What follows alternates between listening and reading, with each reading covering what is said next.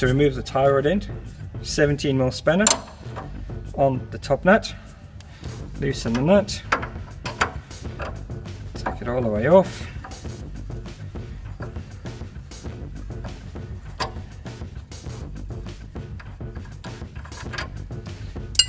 next you take a 19 spanner, 24 spanner, secure the steering arm with a 24, 19, and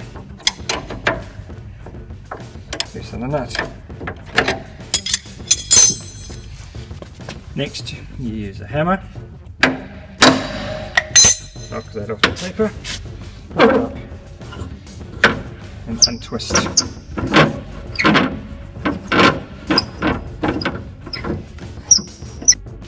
Remove the bent tie rod end out of the steering arm. Take your 19mm spanner again, put on the nut and remove the nut from the bent tie rod end. Now that can be quite stiff, especially when the tie rod end bends like so. You can have your spanner on there and remove. Now pick up your new tie rod end, remove the nut off the top, remove the protective sleeve, the boot protector, and the nut you've just removed, install on the new tie rod end.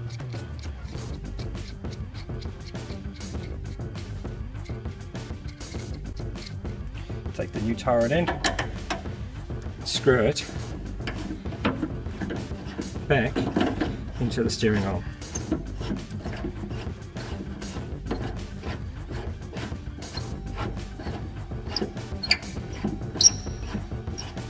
Now the key is to get it as close to wheel alignment as possible.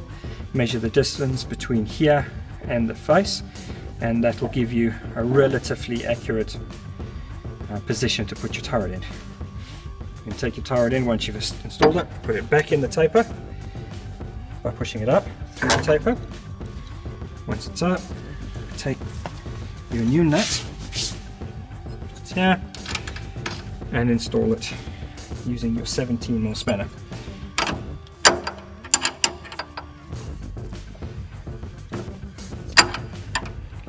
Now if you're having issues where the nut is turning the central section of the ball joint on the taper, take a decent sized pry bar located underneath the ball joint and apply upward pressure.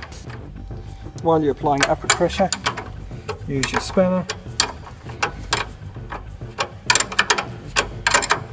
and tighten your nut.